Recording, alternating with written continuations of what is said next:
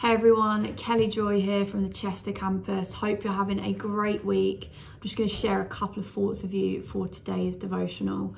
We've been focusing in church life at the moment about gathering around the table together and building deeper relationships with one another. And so I want to just draw our attention to this small but significant moment, this exchange that happens between Jesus and Peter. And it's where Jesus speaks into and prophesies into Peter's true identity. And we know that Peter experienced it all, didn't he? He experienced signs, wonders, miracles. He walked on water. He was at the Mount of Transfiguration. He dealt and wrestled with his own humanity, with his fears, with his doubts. And he was one of the disciples that was closest to Jesus. And even though this moment is small in the context of the bigger story, I think it's one that we shouldn't overlook. And it's in Matthew 16:18. And it's where Jesus says to Peter, he looks him straight in the eye and he says, "You are Peter, and upon this rock I will build my church." And I love this exchange because it demonstrates the power that our words have in calling out, in speaking into the God identity and the God things in the people around us. And like I've said, even though it seems like such a small moment, it was a moment where Jesus demonstrated the value that he places on seeing people for not as they are, not as they have been in the past, not even for their future actions or what they might do, but for rather as they are in Christ.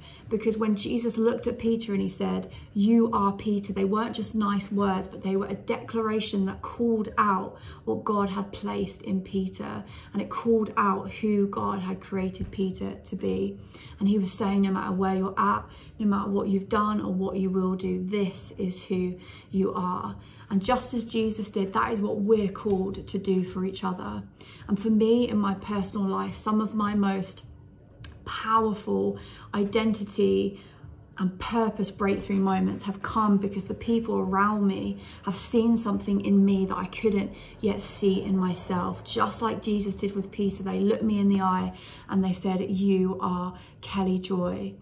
And it propelled me forward, it encouraged me, it strengthened me, it helped me renew my mind with the truth about what God says about me and what God is speaking over my life. Because when we see the God identity and the God things and the God promises and the God words and the God truth in the people around us, it causes them to be moved forward into the things of God for their lives. And this is how we love each other well. This is how connection grows. And as we're focusing on building deeper connections with the people around us, I just feel a challenge from the Lord to all of us that we would be people who see each other, and that we would be people who truly call out the God things in the people around us.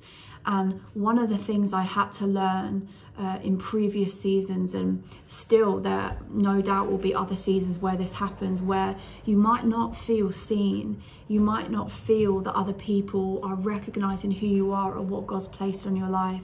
And when I've felt those things, I've had to make a decision to say, okay, I might not feel seen, but I have the ability to see others. So if that's you, if you're in a season where you're not feeling seen, I would encourage you, start to partner with Holy Spirit to see other people, because we reap what we sow, right?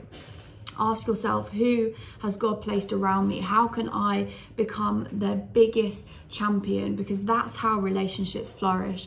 It's when we become each other's biggest champions, when we remind each other of who God says we are.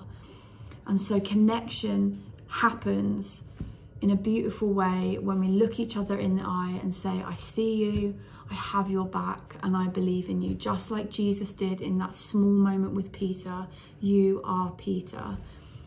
And so I'll just leave you with those thoughts. I hope it's encouraged you, and I'm praying you have a very blessed week where you feel God's goodness pursuing you.